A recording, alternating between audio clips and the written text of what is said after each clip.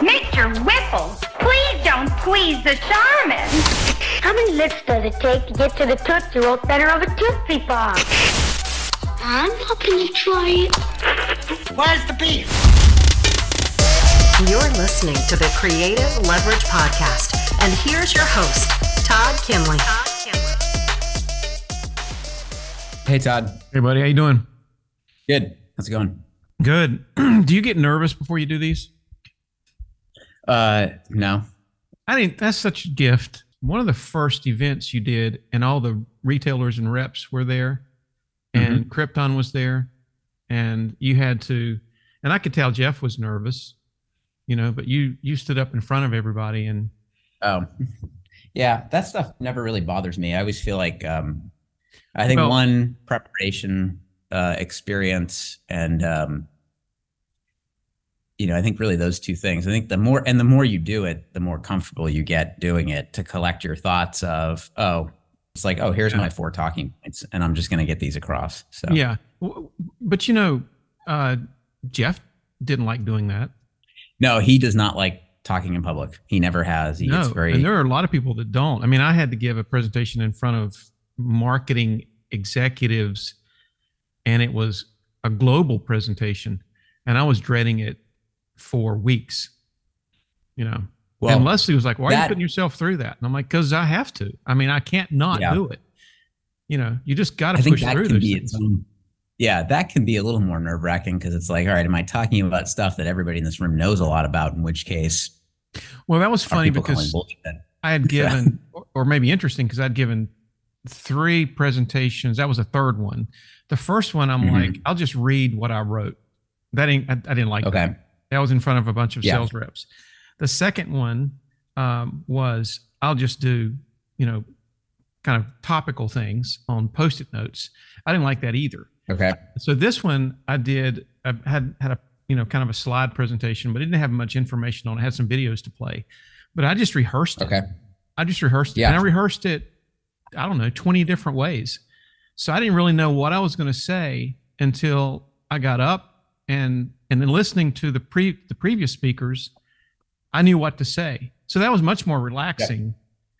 Yeah. It's like going to a tee box. Yeah. And like, is the wind coming at us, or Yeah.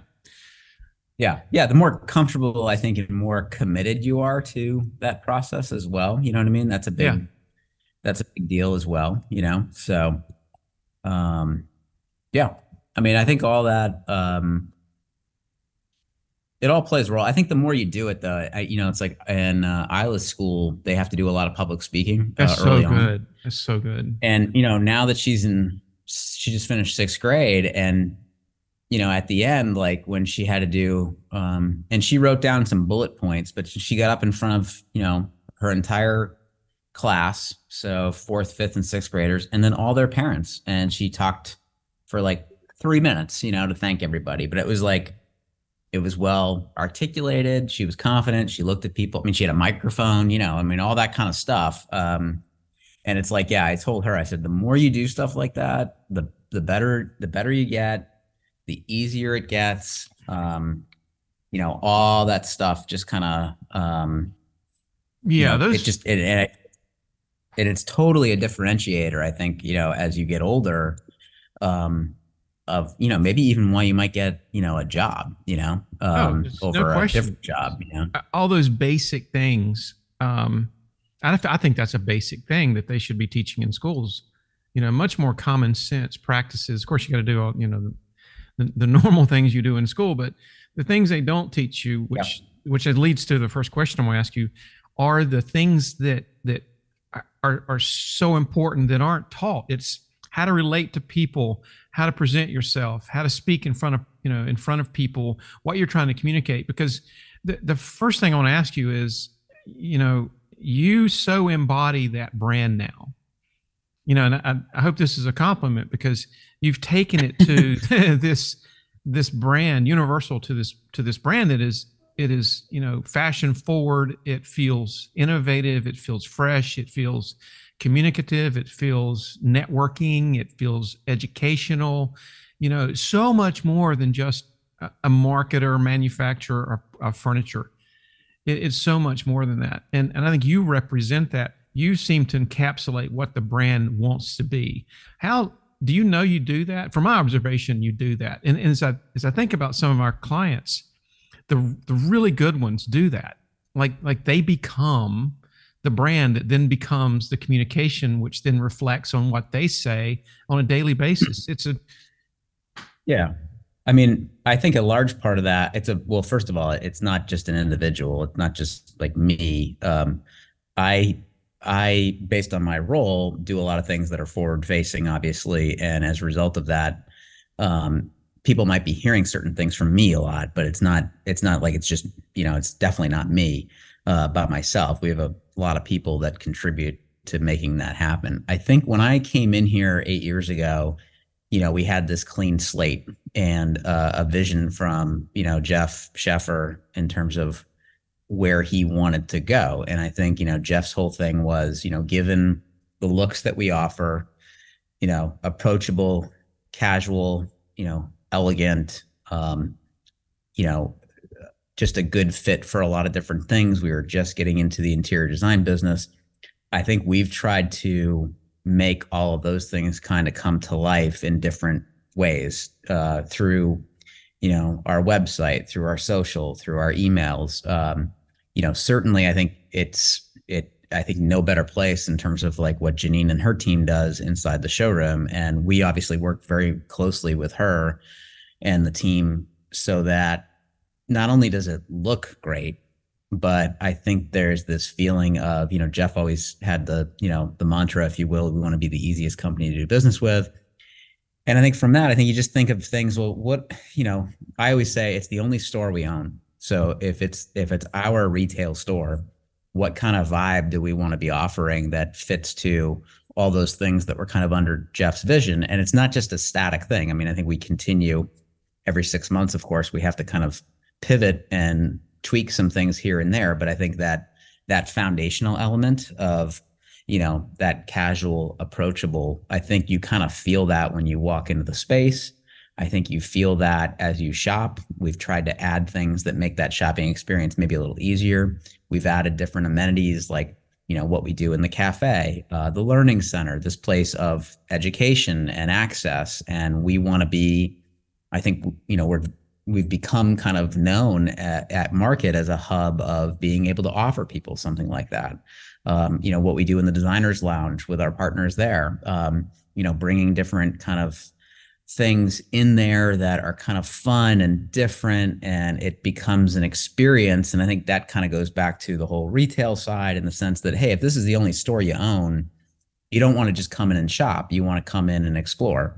And I think those are things we've tried to do. So I think when we get a chance to kind of talk about that, I think we want to try to hit on all of those things in terms of, who we are and what that feel from us should be. And, our hope is that is a consistent feeling that people get when they do interact with, all those different touch points that we offer, including, our sales reps, I think, who do a great job and are, some great people out there in the field, because they're representing obviously the brand as they, as they come in and talk to, the retail partners or, design partners, different events we go to across the country, we try to replicate that feeling as best we can. So I think it's intentional that we try to do that. But I try to think through, what are things that, again, kind of go back to that initial vision. I think we continue to refine it. It's not something that, we did it and we're done. I think it's just a constant evolution of, and part of that is I think just as designs evolve and change and we get, we refine certain things. I think it's this feeling of this kind of, constant kind of, it's almost like a quest of looking to try to continue to kind of better yourself. We're forced to do that every 6 months in person, obviously. But I think, all right, we think about all these things. How do they all kind of connect, and do they represent that kind of vision that we had initially of, just this whole casual, approachable, and does it feel like the things that we do? Because that's what people come to us for. They don't come to us for opinions on various things that are happening around the world. They come to us for, great, styles, great, value, great looks, how those fit into different projects, or how do those fit into, store partners. So I think that's what we try to do. That's what I've tried to do with our team. Just trying to think through all those things that we do on a daily basis. Does it all kind of come back to that initial, I think, vision of hitting on? Because I think we've seen that has proven successful as we've evolved, as a brand. Yeah, I love culture trumps strategy. I love that line, and I feel like you guys, from Janine to Kayla to, and I forget his name, the furniture designer that came on board, Shannon. Yeah, everybody you have seems to be on the same path, and in order to do good branding, good marketing, it is a cultural thing, and it is a taste level. It's a cultural thing that everybody has to be working towards, and it's from the top to the bottom, from communication wise to the product, everything has to communicate or connect. So it has to be a culture thing. And then, you're kind of the tip of the sword, right? So you and the marketing are the first out the door, but everybody has to support that. Talk Right. about what you think the culture, because I feel like you guys really try, from my perspective, you guys try hard to make that, what you describe in the brand, all work together. Is that something you guys? Yeah, I think everybody has a role to play in achieving that vision, right? Across the entire company, from, obviously what we do from a marketing communication standpoint to what we do in customer service in terms of how the phone might be answered or how an email might be responded to, or somebody that's trying to pay their bill or pay a balance, to what happens ultimately, when they actually get the furniture, at the the point of delivery. Is that a good experience? Does it come out of the box the way that we wanted it to? If there's a problem, which we're not perfect, are we able to take care of that problem quickly? And then I always say, I think being able to also, while our sales force is a part of that brand story, I think they're also one of our customers as well, in the sense of what we need to do to support basically, their little business, if you will, within their respective territory. So I think that if everybody understands kind of the vision, and, I think it does influence behavior in terms of how you might approach different things. And you shouldn't just let, it's hard, but you shouldn't just let kind of that whole, oh, well, that's just because, Yeah. Oh, yeah. That's a killer. And agendas, separate agendas are killer. Yep. So I think that really does start from, the top and work its way through. And then ideally everybody within their respective role, and we all do have a role to play in terms of the outcome of how these things all work together, and the success of, really the team, kind of winning, if you will. So I think if everybody kind of has that mindset, and I think, in most cases they do, I think it does influence how, hopefully, the entire experience, with engaging with us, whether that be in the showroom, whether that be, through our designer concierge service or our customer service team, or whether that be, handling claims, which can be, it's not fun. So it can be a little messy. So those are all things that I think we try really hard to ensure that, again, we're not perfect, but, are we is there that feeling of, all right, it's approachable. I can talk to somebody. They're paying attention. They're going to help me. They care. I think that's a big thing as well. They care about what they're doing. And they want to make sure that, we kind of come to a resolution that feels like, that all makes sense. So, it feels like, when you describe that, I'm reminded that, we try to say, you can't just say, I don't like the color blue. Right. Hard opinions like that, you have to be able to back it up. Say, I don't like blue because our competitor is blue, right?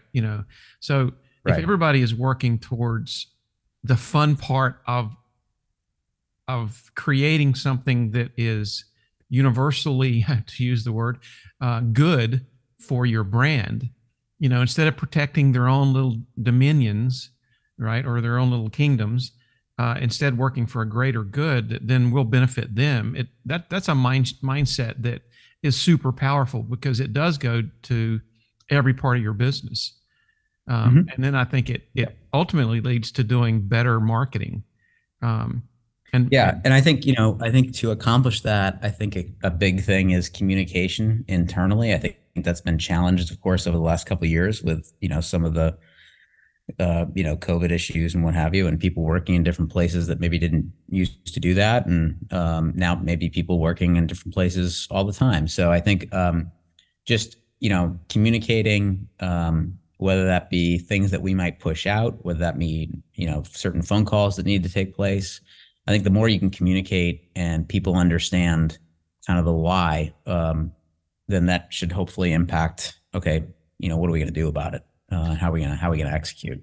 And so another thing, it's nice to know that, okay, where am I going and why? People, I think, they want to know that. Yeah. So, and I think the more they understand what that is, and again, kind of going back to the mission or the vision really of what we're trying to do, if everybody understands that and it's constantly reinforced, I think that does help, with, that level of, high level, hopefully, of execution. As you're talking, and I think about your team, not just your marketing team, but your other teams, they're all like run very entrepreneurial, spirited little mini businesses, within Universal. Yeah, I think that's a fair comment. And they all want to please their customers, which is, either sales or marketing or product development, internally, almost like they're creating what, you're, from a marketing standpoint, Janine creates in the showroom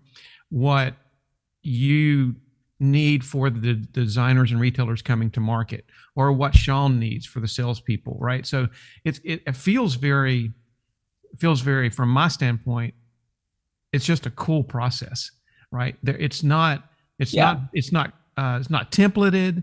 It's very fluid. It has an overarching mindset, as you describe. So I feel like that's a marketing director, and is somebody who helps you do the marketing. You can't do good marketing with disconnections. You've got to have everything connecting in order to. Right. You do an email campaign, you're involving sales, you're involving showroom, you're involving product, you're involving specs, you're involving, inventory. You're touching every part of your business, to do it correctly. To do it correctly, right? Yeah. That's exactly right. I'm fascinated with the mindset that you have. I'm fascinated that you just I feel like innately know what to do next, which is just a real gift. Not a lot of people have that. So I'm going to ask you, when do you do your strategic thinking, and what's your process for that? Because you're always coming up with, hey, we need to pull this together. It'll get us, more business, because it'll talk to this audience and, in the Northeast or whatever it is. How do you do your strategic thinking? Well, yeah, I mean, part of it, I think, comes from obviously just the internal conversations that we have cross department of, well, where do we have needs that need some support from what we do from a communication standpoint? So whether that be, sales in different territories, sales as a whole, maybe it's certain things in, customer service, or it's certain things in something that we need to execute in the showroom. I mean, I think I tell new people, I hate complacency. I just don't like it. I think the more you can always kind of be thinking, and I don't really do that by myself. I think we do that as a group. And hey, I was thinking about this based on a problem that has come up, or an opportunity that's come up. Hey, what about this? And then, we might, our team, our marketing team, we sit through and, hey, okay, what about this? What about that? Or we might sit through with Janine and talk about different things. And then, we talk to, obviously, your team as well about different things that are happening. And I think that's kind of where we try to map out, for maybe the next, ideally we have a plan for the year. we have different goals for the year, obviously. We know we have this trade show that's happening every 6 months.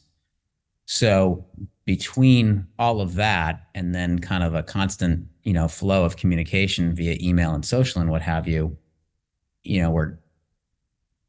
what are the things we need to be executing and talking about, when, why, how, and then, kind of map that out. And then it doesn't mean we know the exact level of execution that's going to happen in 6 months or 8 months from now, but we know there's that thing or that event or a launch of something that we're kind of putting the pieces together as to how that's all going to ultimately come together, how we're going to roll something like that out, how is it going to be supported, how is it going to, be talked You're very about, collaborative. what are those things that we need.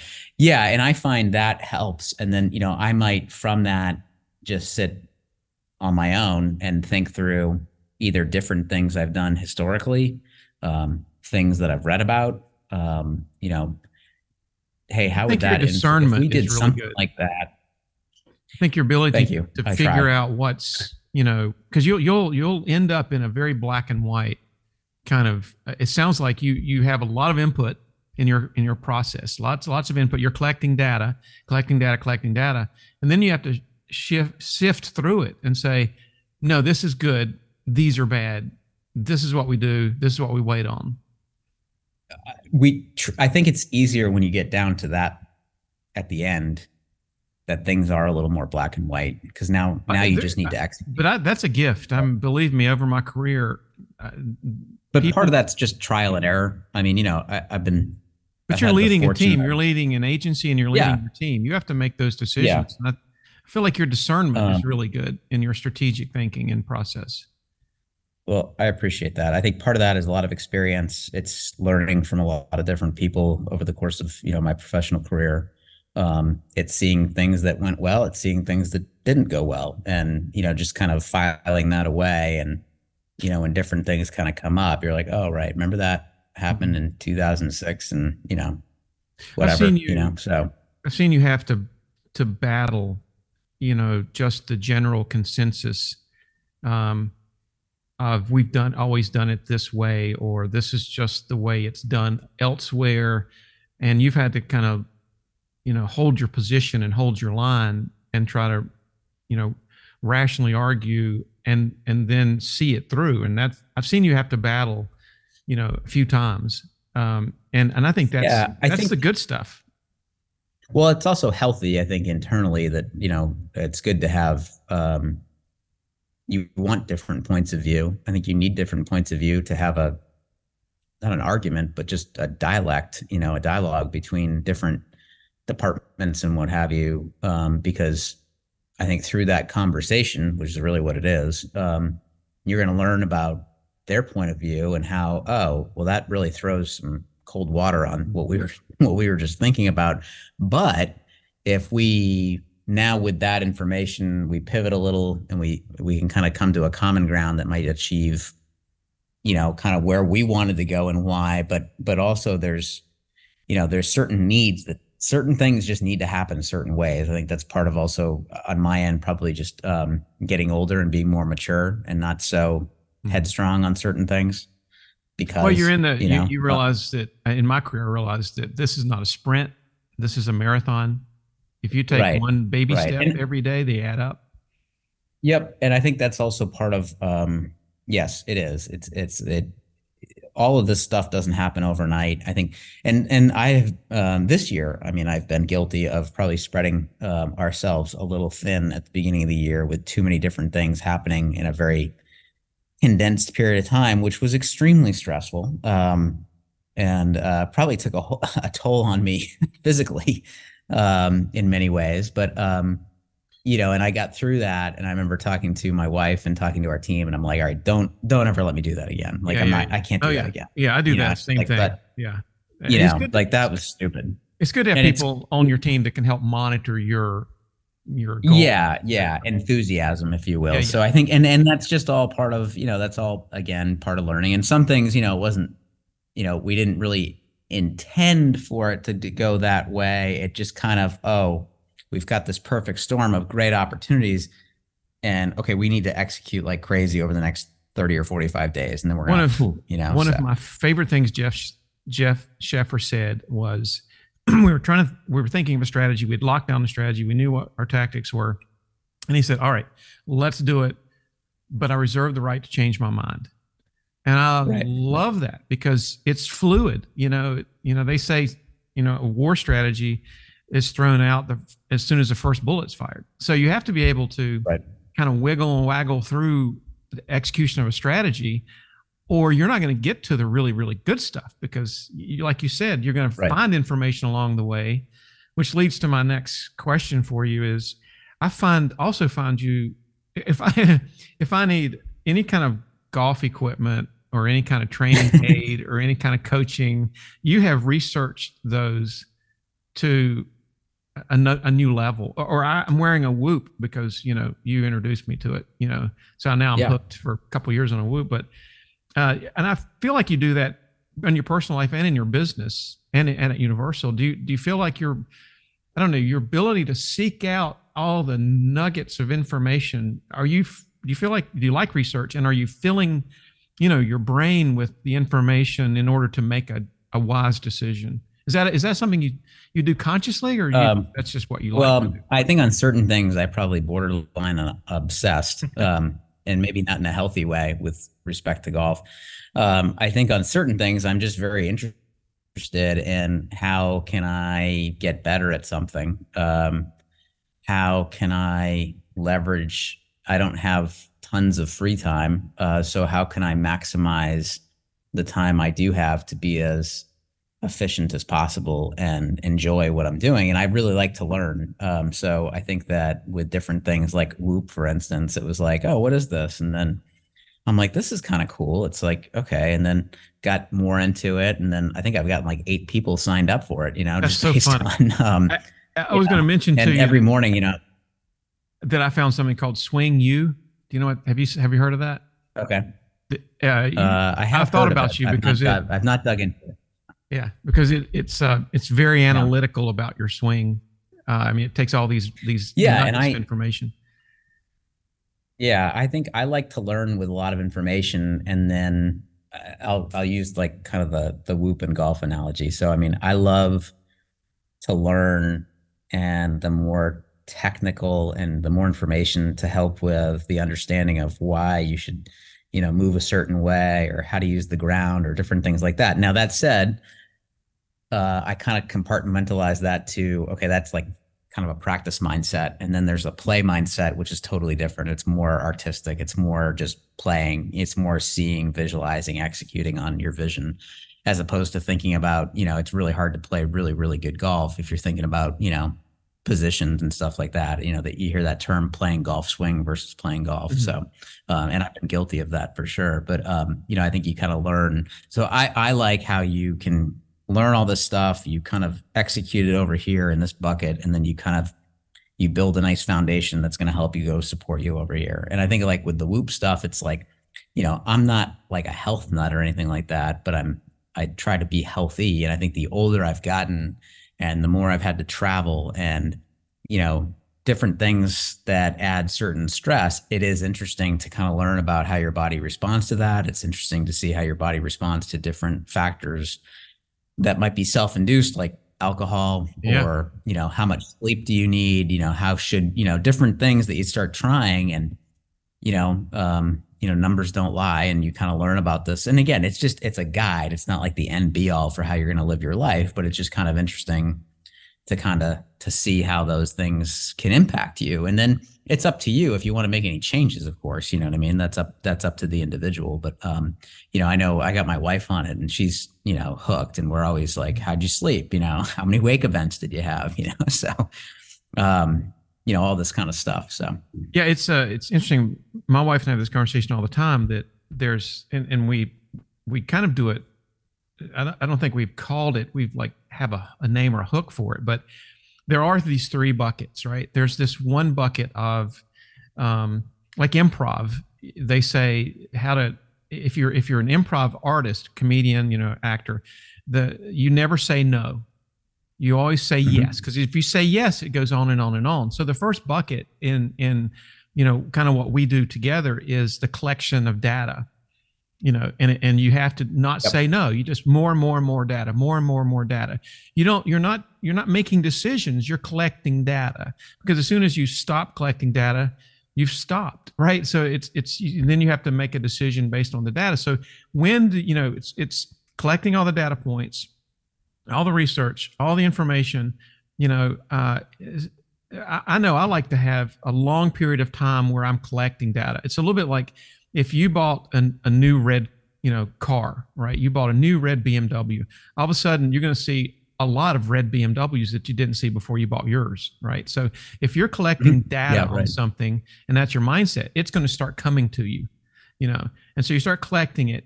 Then you have to move that into a, discernment, like figuring out what pieces of information you want to start putting together. Right. That's a second bucket. And then the third bucket is the execution, right? What's the best execution for that? And I feel some people get trapped in those three buckets going back and forth. Like, no, don't worry about execution yet. We're still concepting, which right. Oh, that's going to be too expensive. Well, let's just not even think about that. Yeah. Let's just. I think it just depends on like, what's the timeline too? Yeah. Because if you have a timeline, you have certain deadlines that you need to achieve. It's like, okay, we need to progress, right? Because we have a deliverable, we have a deadline, we have a whatever it is, an event. So I think kind of knowing those phases and mapping them out so people can feel like, okay, hey, we're just gonna, all these ideas and this and that, and then it's like, okay, we're gonna weed certain things out. We're going to whittle these down to, okay, this is great. How do we fine tune them? Okay, great. And now we're going to, all right, start thinking about the executions of this.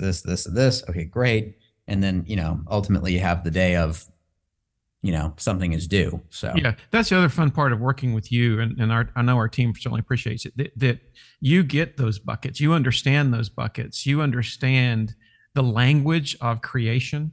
And that we can go to. Yeah. And hey, it's due in 2 days. Yeah, that right. And those are two different mindsets, right? Like, hey, we got a fire drill, it's due tomorrow. This is the decision versus something that's 6 months away. And I think that's just part of experience, and having worked at a couple different places and, getting exposure, from a career standpoint and being around some really talented people, certainly early on in my career. And just kind of learning, just almost by osmosis in some cases, like, oh, okay, that's how that can work. So I think your career path has been, and I'm going to ask you how young marketing wannabes can end up successful, and what advice would you give them? But your career path, I think, was almost perfect, if I could say that, because you had agency experience working at a couple agencies. You had corporate experience. You went and did some sales, and now you are where you are. So you really had the inside and out of marketing. So you're not wondering what's behind the curtain at an agency. How an agency operates. How they think, because you think that way, now. I think that's a real benefit to both of us. Would you have chosen that path did you always want to be a marketing director? So, it's funny. We were just at a friend, our babysitter. She just graduated high school, and her sister just graduated college. And I always joke around with people that graduate college. So what do you want to do for the rest of your life? So when I graduated college in 2001, and obviously some things happened that year that were disrupted a number of things that were very unfortunate. But when I was in college, the best job I ever had was caddying, and I caddied at Cape Cod National Golf Club, and it was awesome. I was the oldest caddy there. The pro shop staff, the head pro, the assistant pro, they were all really great to me. They let me bring friends over on Monday. They bought me beer. um, it was great. And, you got paid in cash and you were outside all day and then you get to go play golf. So probably maybe the greatest job I ever had. So through caddying, I was introduced to a number of people. And one of these individuals, his name is John Grady. He worked for State Street Global Advisors at the time. And through that, I got this internship at this investment bank. And it was on the sales side of things. And it was, as an intern, I was a sophomore. I think it was the winter of my sophomore year of college. And then I ended up interning over the summer, my sophomore summer and then junior summer of college there. And it was fascinating. It was like you learned a lot. You're suiting up, you're going in, and this is, early 2000s. So, or no, this is the 90s actually. So, I remember actually working on this thing over the winter break for like Y2K, Oh, yeah. So everybody thought everything wasn't going to work the next day. Anyway, so through that experience, though, as I was majoring in marketing in college, and I really enjoyed some of the things I was learning, and then I hadn't really had a chance to apply them. So I remember it was my senior year of college. My third grade teacher, Mrs. Landfield, lived really close to us, and her husband, Doug, had an agency that they worked on a lot of .com business and stuff. They were based in Lexington, Massachusetts. They also did some stuff with New Balance and Bose. And I got to work there for 4 weeks over winter break, and it was awesome. And I was like, you were hooked.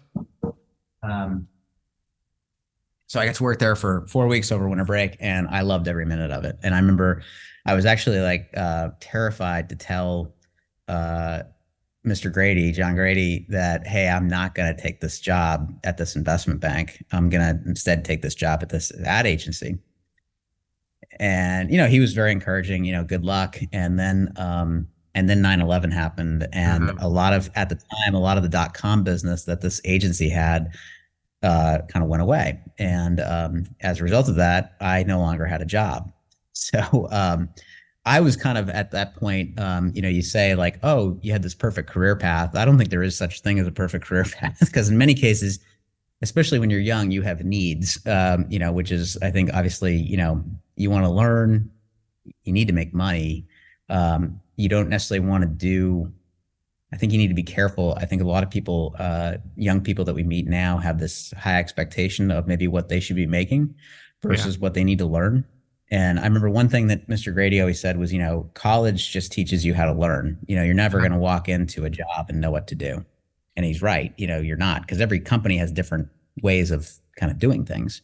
But are you open enough to take in that information, process that information, and then be able to, execute? And obviously, when you're young and up and coming, you're in a role where maybe more of an execution role as opposed to a strategy role, and that's how you learn, and you get exposure to different things, but you're learning. So I didn't have a job. And then I ended up taking a stipend internship at the Burris agency in Greensboro for 3 months. I won't tell you how much they paid me, but it wasn't a lot. But I did it because I'm like, okay, I'm going to get more experience and hopefully they're going to hire me. Well, they didn't hire me at the end, which I was pretty devastated about. That's really funny. But I'm sure Mark would want to do that over. Well, they ended up hiring me later. So, I mean, okay. I think it worked out in that sense. But I did the internship. They worked a lot in home furnishings and golf. I got great experience. It was a small group of, very talented people that did a lot of different things. The internship ended, and then I took a job at Mullen, the Mullen agency, which ironically enough had offices in Boston, had offices in Winston, and had just won Wachovia Bank when Wachovia was a bank. So I got to go over and work there, and I was there for almost 2 years, and got exposure to a lot of different things. And it was a great group of people. It was a larger company. There was more younger people. It was fun. You got to do a lot of different things in an account executive role. And then I got a call one day from Mark about, hey, we want you to come back. Huge opportunity for me. I was so excited to take it. And I remember I was there for a week, and then they lost the account that they hired me to work on. And I was like, oh my God, I'm going to lose my job. I just left. And they didn't. We pivoted, and we were able to get past that. And that was an interesting thing to see as a young person. Like, okay, wait a second, this is going to be a little different than kind of what you thought. And it was a very small group, so it was very hands-on. And I always say, anybody would do anything there. You just, hey, we need help doing this. You're going to do this. And that's what I tell, when people come to my team, it's like, look, at market, if we need somebody to help take out the trash, nobody's too good to do anything. You may have a role, but in some cases, all hands on deck, and this means different things. So I was at Burris for almost 7 years, I think, and it was great, and that was the longest I'd ever worked anywhere until now at Universal. So I've actually surpassed that. So, but I learned a ton, and then through that experience, got hired by one of our clients. Was there for 3 years in a director role. I learned a ton there as well, and it was interesting to kind of go from being, having them as a client to being an employee. It was a very different thing. And there was a lot of challenges at that time happening, but, and at the time I didn't think about it this way, but I think looking back, it was probably one of the best things I ever did, because I learned an awful lot. And the team of people around there were some tons of smart people. And I think in some cases with a lot of great ideas. But in some cases, the level of execution, in some cases outside of our control, it just didn't work out. So I left there, went to work for the Golf Channel in sales, was there for almost 2 years, was traveling a lot, and realized I didn't really like sales. It was not really, that process was not for me. I liked parts of it, and parts of it I didn't like, but it was a tremendous learning experience. And I think, when Jeff Sheffer called me out of the blue one day to take this job, I was like, oh, I'm never going to work in furniture again. I wouldn't do that, And then, I ended up kind of rationalizing with myself and my family of this actually made a lot more sense. And there was this great blank slate that we had here. But all those things that I kind of learned along the way, I think really played a very important role for me coming into Universal, in the sense of having that sales background, knowing, okay, the best idea in the world, if it can't be executed, then it's really not that great of an idea. Some of the things that happened at Stanley Furniture when I was there, good and bad, just having that experience from, okay, navigating certain things, okay, being aware of that. The experience I had at Burris, getting to do a lot of different things in a lot of different categories, was huge in terms of like laying a foundation for different things, as well as just this whole thing of learning how to, communicate and, navigate certain relationships with clients at the time, or, partners or outside vendors, different things like that, and kind of create kind of this network of, okay, here's how we're going to do different things. So I think when I came here, I felt like all of that stuff and all that experience that I had really prepared me to come in and actually, all right, and then, I think Jeff having a vision for we need help and here's where we want to go. And it was literally this blank slate. So it was almost like, okay, we could try some things. They're not all going to be perfect.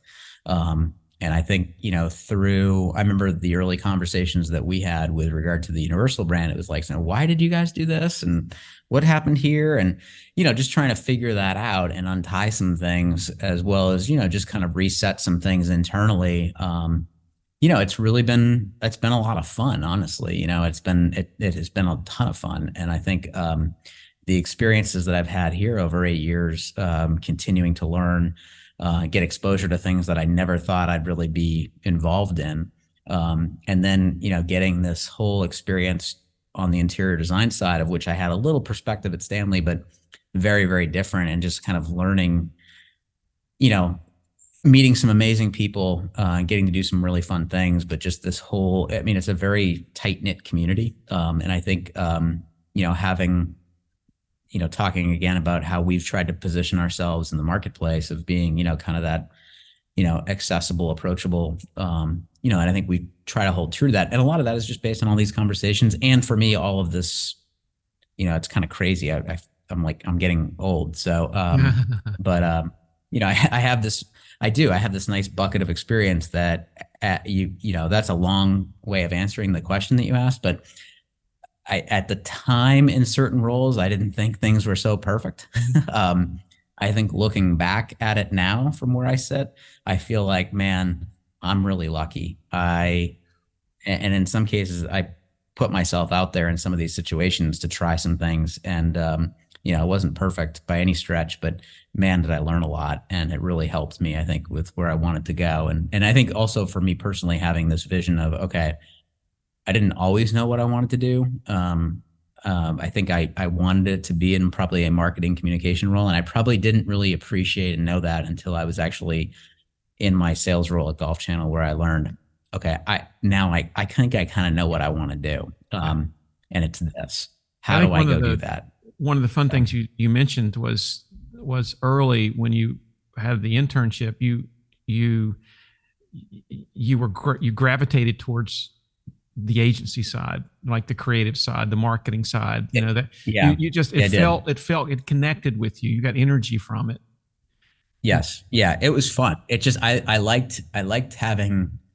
What I loved about, I think, the agency side is you get to learn a lot.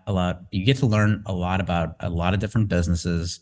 Some are very related. And I think what you learn is that, from a marketing communications standpoint, there's a lot of things that can be related from one industry to the next because they're not really all that different, even though they do very different things. And I love that process of coming up with an idea and seeing an idea kind of come to fruition and executing an idea and, not necessarily not just seeing your ad in a magazine. I mean, that was kind of cool early on, but now it's like, seeing, your ad, your digital play, your social play, the event you had, what happens after the event and all this content that you create. And, it's changed a lot over a very short period of time, and how, brands are also now not just, they're not just advertising, they're creating content, and every brand is almost kind of becoming a storyteller in some way, shape, or form, and how that can really shape how they connect with different audiences and customers or internal people. I think all of those things, play a role, and it's happening so fast. I think some of these things I was going to ask you about AI and yeah, this chat GPT stuff. It is insane. Yeah, it is insane. It's a little scary. My daughter talking about NFTs. She's 12. Oh, no. It's like, do we need those? I don't know. Well, before we get into that, I want to ask you something that, we both worked at Burris, and I'd worked at other agencies before starting Crowbar. But what I loved about what Mark created at Burris was this idea that we could take a smaller company, a company that was second or third or even fourth in their marketplace, and through the marketing and the strategy, actually see them move up, and see them grow, and focus on, you're talking directly to the president, you're talking directly to the entrepreneur, you're talking directly to the head of sales, you're talking directly to manufacturing. You get to craft all the communication to make, and I feel like that's what we've got now, which is so exciting. I know when you left the Golf Channel and went, came to Universal, that was an opportunity for us both to do that, and yes. And all the experiences we've had at all the other agencies, at Burris with our other jobs, we now get to execute that, and our teams get to execute it, and it is so fulfilling, I think, to be able to do that, because so many people rely on us doing it successfully. Yeah. I think that's, I think the thing, I think one of the biggest things I learned from Mark and, getting the experience and exposure that I had at the Burris agency was just, accountability, and I think that that's a big deal, no matter where it was a small group of people. And, I think like your team today is not large, our team is not very large. And it's like, hey, everybody's going to own kind of this area, and, you own it. You know what I mean? And I think, when you need help, you need to let us know what you need, but, we need you to own that and, be responsible for whatever that little area is. And then how does that then play into all the things that we're doing? But I think, it's a lot of fun. I think there's some pressure associated with that to perform at a high level.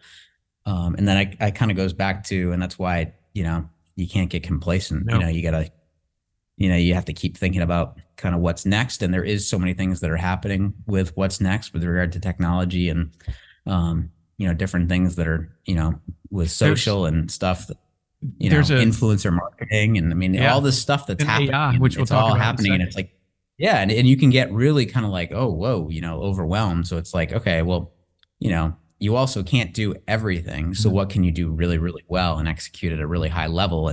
And to your point, kind of continue to advance and move things forward. And, how does that relate back? Because there's nothing worse than trying to do a lot of things and not doing anything very well. Yeah, I ran into somebody that is kind of an old colleague at Market, and they were talking about our growth at Crowbar. And she said, in the book, Good to Great, which is, I love that book, but it talks about growing and plateauing and then growing again and plateauing, which I'd forgotten until she mentioned it.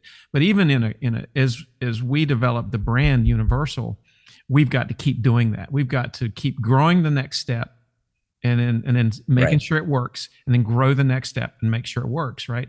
So if you continually do that, then eventually you're going to get your goals of growth, Yep. So, and I think that's where it's like, again, that communication and the back and forth we have with your team is that if we don't have that level of trust and communication with your team, you don't know, you're not mind readers. So I think that's kind of where for us to be able to, communicate the challenges and the opportunities and the plan, and here's what's happening over the next 3 to 6 months, and here's where we need help, and hey, we need ideas on this, or we need help with this. It allows us to be focused and, I think really ensure that we're maximizing everybody's time and, we're making progress on the things that are important, and people aren't just out there coming up with ideas that don't really, okay, that's great, but it's not relevant right now. That's the other thing I think, just because it is a small group of people executing a lot, there's a lot of work happening.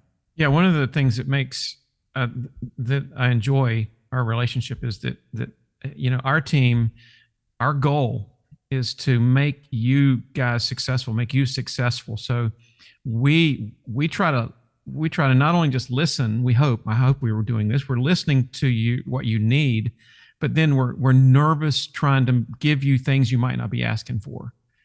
So we want to make sure that we're doing those two things at the same time. But it's fun. Just helping you achieve the goals that you and your team have come up with, so I really appreciate that part. I did want to ask you about AI. You can't go on social media without seeing the crazy stuff that AI is doing. I know that a lot of our 3D work, AI has been able to fill in the blanks of, adding dust to light coming in windows when we create room scenes and things like that, but the things that it's doing in Photoshop, and I don't know yet how it's going to evolve. I remember when I was in advertising when Apple computers started infiltrating our industry. All right, so everybody's pretty sure that creative directors and art directors were going away.